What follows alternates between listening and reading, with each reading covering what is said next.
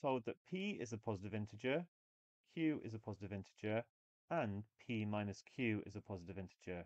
The latter means that p is greater than q. Because we're interested in which one is least, we immediately see that we can rule out b and e, because these are necessarily going to be greater than 1, because you're taking a bigger number and dividing by a smaller number. We could just do a little example to see that. So let's say that p was equal to 10 and q was equal to 5. Then p divided by q is going to be 2. P squared divided by q squared is going to be 100 over 25. It's going to be 4 actually.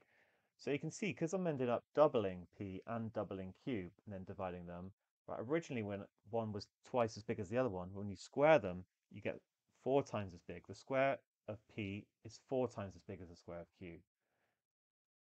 When you take the square root, it's going to be root 10 over root 5. We're actually going to get root 2. So it gets closer to 1. And the consequence is that p squared over q squared is going to be greater than p over q, greater than root p over root q, but all are going to be greater than 1.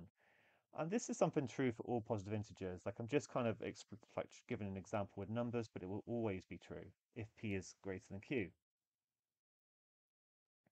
One little consequence actually that we could now do is if we could rearrange it. So if p squared over q squared is greater than 1, then clearly q squared over p squared is going to be less than 1.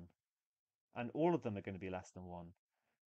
But we could now actually use the fact that p squared over q squared being greater than p over q, because they're all positive, we could cross multiply to give q p squared is greater than p q squared, and then we're going to get that q over p is greater than q squared over p squared. Because when I'm squaring it now, it's becoming like p is now 4 times as big as q, so the fraction is going to get even smaller.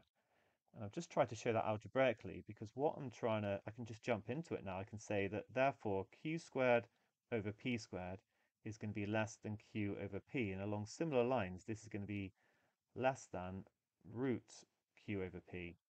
I know I had them, or this is equivalent, remember, to root q over root p.